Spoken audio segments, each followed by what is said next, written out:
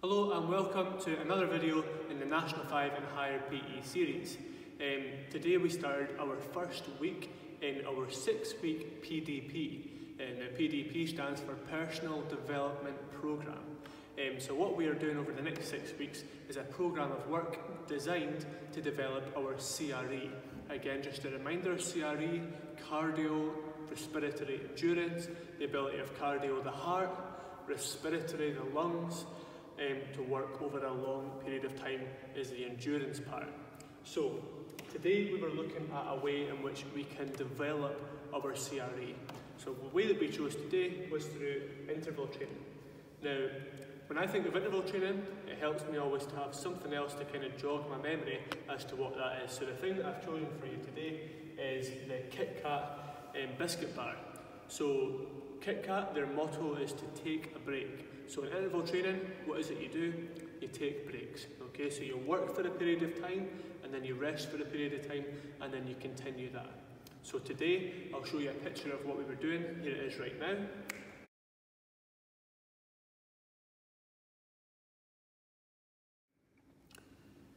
So in that picture, there are 4 pink poles set up in a kind of square shape.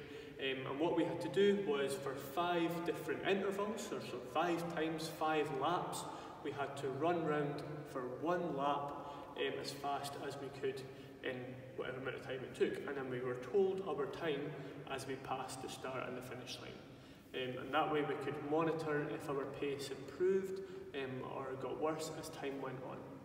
So it was a good way to try and beat our time, make sure we were putting maximal effort into our working period, but we knew that we had the rest part still where we could just kind of relax, catch our breath and chill out. In between each interval, we were taking our heart rate, and we noticed over time that increased as we continued through our 5 laps. I've just got on here a couple of the positive things about using interval training as an approach to develop our CRE, as well as some of the limitations or the negative parts of it.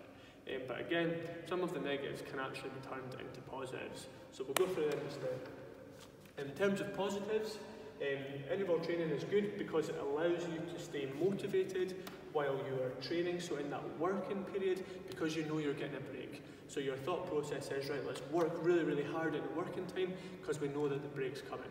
And that's like a wee reward for working so hard. So that's a positive of using interval training. Interval training allows you to work at a higher intensity for longer. So because you're kind of splitting up the work time, you're able to put more effort into the time in which you are working. It can work on different skills. So we had the option today for interval training where some of us, and those of us in particular that were doing our one-off performance in football, chose to do our 5 interval training laps with a football at their feet. And not only does this improve our CRE, but there's a wee bit of skill work in there as well.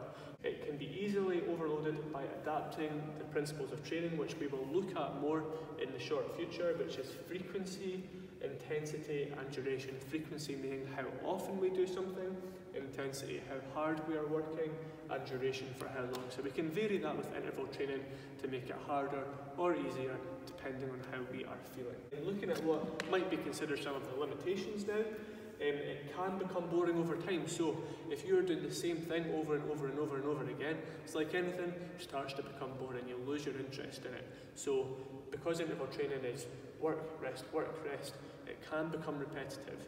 So it's worthwhile changing it up after a while. It requires mental toughness. So for the period in which we are working, we're working really, really hard. We feel pain, we feel the lactic acid building up, we feel ourselves really struggling to breathe. So there's a mental kind of fight, mental battle going on there where we're trying to push through that pain barrier to get the most out of our working kind of period of time. Finally, it's really, really hard at times because the performers often work while fatigued. So as we were going through our 5 laps, it got harder each time because we were more and more fatigued. Again, mental toughness being the most important factor here, so we could try and overcome that kind of pain barrier and push through even though our bodies were tired. Thanks very much, and we look forward to seeing you on the next video.